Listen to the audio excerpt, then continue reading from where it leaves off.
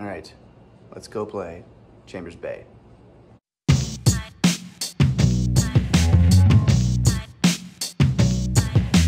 So I didn't take a whole lot of videos of me playing golf that day. This video is mainly just going to be some commentary of the golf course at Chambers Bay at University Place, Washington. I also have a couple buddies that are in the video. I don't know if they really want to be named, so I'm just going to call them Mario and Luigi. You've entered the parking lot for your destination. Thank you very much, Siri. So the clubhouse is a ways away from the first tee. You have to take a shuttle bus, which is kind of like an airport shuttle bus, down to the first tee. Clubhouse is pretty cool. It's got a great restaurant. They had a lot of cool memorabilia from all the USGA events inside the clubhouse. They had a replica US Open trophy, which you'll see right now. They also had, I don't know if it's a replica of the scorecard when Jordan Spieth won the 2015 Open, or if it's the original scorecard. You can see it here. It's really kind of a cool feature inside the clubhouse. So they do have a driving range off to the right there. Also a pretty large practice putting green. We didn't get a chance to hit a lot of balls because we showed up about, you can see there from the clock there, about 5 minutes before our tee time. But we did hit a few putts, really large putting green to practice on. Again, the greens are pretty large here at Chambers Bay, so it was kind of nice to have a large green to practice on. They did have a USAmTour.com event going on that day, so they had like little trophies and stuff set up kind of near the clubhouse, which is kind of cool to see. See hole number 1 off to the left there, and hole 10 off to the right. So there it is, hole 1, a 405-yard par 4. There's Luigi saying hi. Hole 1 originally was a par 5, but they switched it to a par 4 a couple years ago. I ended up playing it like a par 5 and just made a bogey.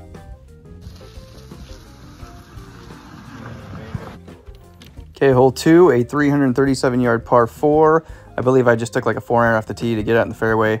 I think I had like an 8-iron into the hole. Was able to get within about 10 feet and miss a birdie putt. The entire hole slopes from right to left, so our caddy was telling us just to kind of keep it right and stay away from that waist bunker, and you'll end up fine. Hole 3 was a 130-yard par 3.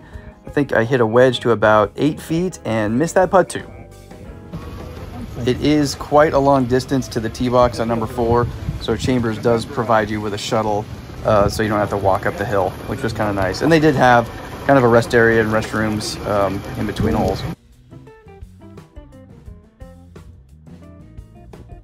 Okay, we're through 3 holes here at Chambers Bay. I'm currently 1 over, playing the forward tees, not the forward tees, but the forward tees, just because it's been a rough, I'm going the wrong way. Just because it's been a rough weekend of golf. We're all tired, our bodies are in shock, and yeah, gonna have a good round. Hole 4, a 424-yard par 5. It doglegs to the right. This one actually had a pretty wide fairway, so took out driver and managed to get it in the fairway. I think this actually used to be a par 4. They switched the pars between hole 1 and hole 4 a couple years ago. Don't know why, they're all hard, but again, great views on this hole. I managed to hit a little 50-yard flop shot in the green on this hole and walk away with the par. Here's Mario looking to sink a 15-foot putt. Comes up just a little bit short. The greens actually weren't too bad. They weren't either too fast or too slow. They were pretty good speed. A 394-yard par 4, all downhill here on number 5. Here's Luigi getting ready to bomb a drive down the middle. Crushed it. This was the first hole where I kind of got a little bit unlucky and my drive just leaked into the waist bunker there on the left. I just had to pitch out and ended up making a bogey. This is Mario here, just with the Texas wedge. If you were 30 yards off the green, you could putt and still be fine. This was our first view of the train going by, and you can see in the background there, the only tree that is on the golf course. Hole 6 here is a 369-yard par 4. This was a hole where you just wanted to keep it left, just to kind of miss all the crap there on the right. If you kept it left, you had a kind of a good angle into the green on the right side. Just had to, it was on the hillside there, so I had to lay up in front of the green there. Yellow ball right there. 2 up after 5. Hit it on the hillside over there, so I had to chip out and make another bogey.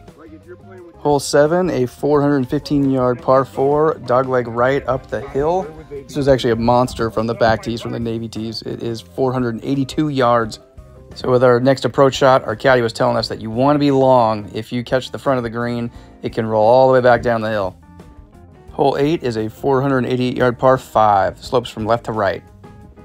Totally recommend getting a caddy. That's actually been pretty dang helpful and pretty fun. It's been a great experience so far. No wind really. It's been fun. So the views from hole 8 are pretty spectacular. It overlooks the entire golf course. It was definitely one of those moments where you just had to stop and take it all in. Hole 8's fairway has an upper tier and a lower tier. I managed to kind of keep it on the lower tier to have a good shot into the green and managed to make par. Hole 9, a 144-yard par 3, but it's all downhill and it was playing more like 130 yards. On this hole, as long as you kept your tee shot left of that front waste bunker, everything would kind of funnel back towards the flag. The view of the tee box here at hole number 9. Green's just down there. There's kind of the practice facility right there. So cool seeing the train come through. There's the park down there. It's like a park. That's the weird thing too. There are people that are just kind of randomly walking through here sometimes. Just finished up the front 9. 3 over, shot a 39. I don't think I've broken 40 all week. So that 39 at Chambers feels great. Hole 10. Looks a little tight. And it was tight. 360-yard par 4. It is a little deceiving off the tee. It looks like those waste bunkers are closer than they actually are. I hit a 4-iron off the tee and I had a 5-iron into the hole. And you got to be a little bit careful on your approach shot. There's a bunker here just to the left of the green, and getting out of it can be tricky just because the green slopes away from the bunker. So it's really, really tough to get it close to the pin. Oh, nice shot. Hole 11, 402-yard par 4, 457 yards from the Navy tees. The play on this hole was to just keep everything out to the right. If you kept everything right, it would catch the slope and just funnel back down towards the hole. Luigi got himself in a little bit of trouble here, but at least he kept it right, and he was able to just play the slope and just work the ball down towards the hole.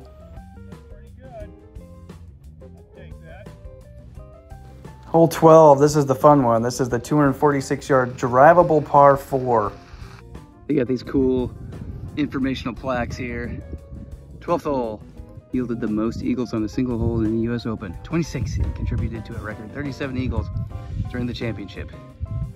Didn't lay up on this hole. Took out the driver, and I was just a couple yards short of the green. I was that yellow ball there on the right. Our caddy was telling us that that pin position is one of the more difficult positions on the green, just because it sits on top of that crest, and it's just really difficult to get it close to the hole. I think I had like a 100-foot putt for eagle, and I ended up getting a par, which I was pretty happy with. All right, score update. We are still 3 over through 12 holes. Just finished up on the narrow. That hole was really cool. Playing pretty well still. This course is fun. Like, haven't lost a ball yet. Beautiful day. Yeah, it's been great. Sun's kind of coming out, getting a little warm with the sweater on, but playing pretty good, having fun. Hole 13, 453-yard par 5. This hole was pretty similar to hole number 4 on the front. Par 5, uphill, dog legs to the right, waste bunkers all to the right. Yeah, this par 5, it really opens up to the right. There's the green there. There's my drive down there. So I missed some footage here. This is hole 14, 374-yard par 4, all downhill, dogleg left. And this is a really cool hole because, of course, it's got a great view, but it's got this little speed slot kind of past the bunker in the fairway. And if you catch that speed slot, you'll be hitting a wedge into the green. I kept my approach shot just short of the hole here, so that way I didn't have to deal with that kind of crest in the middle of the green. And I was able to 2-putt for a par. Here's Luigi here. He's just going to lag this ball about 2 feet from the hole. Almost hit Mario's ball. That's some soft hands there, Luigi. Kind of a bummer here today. The 15th hole, signature hole, is closed. That's all right.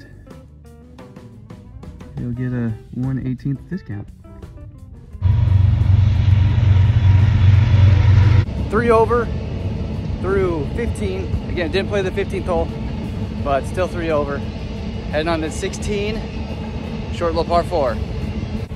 Hole 16, 323-yard par 4 with the train off to the right.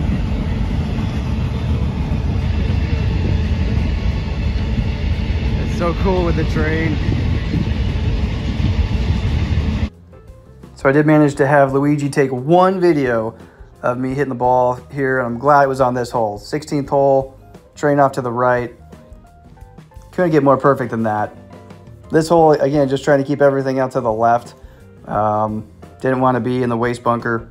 Didn't want to be like Brandon Grace and push everything out of bounds off to the right.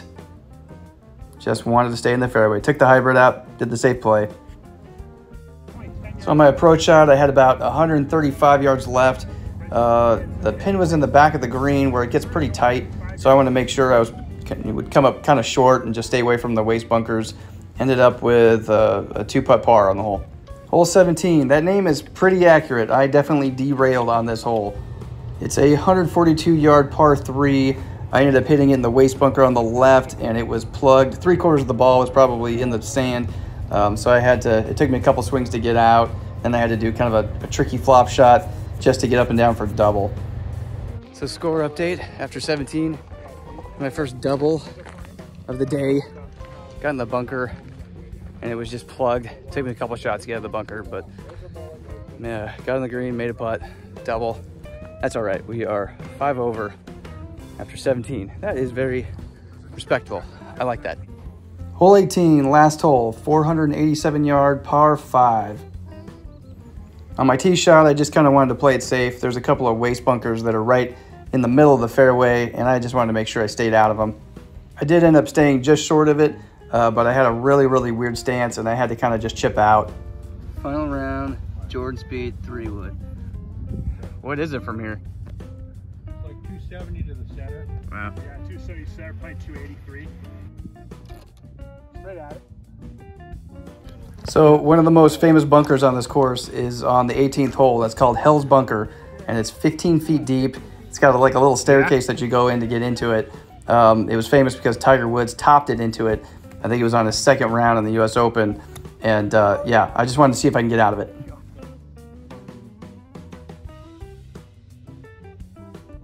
Here it is. Pretty much the location of the dreaded 3-putt by Dustin Johnson. Crazy. Okay, final score update. Ended up 77 on the card. That was a great day.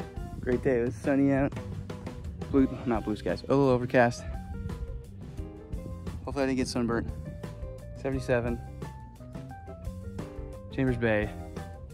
That was something.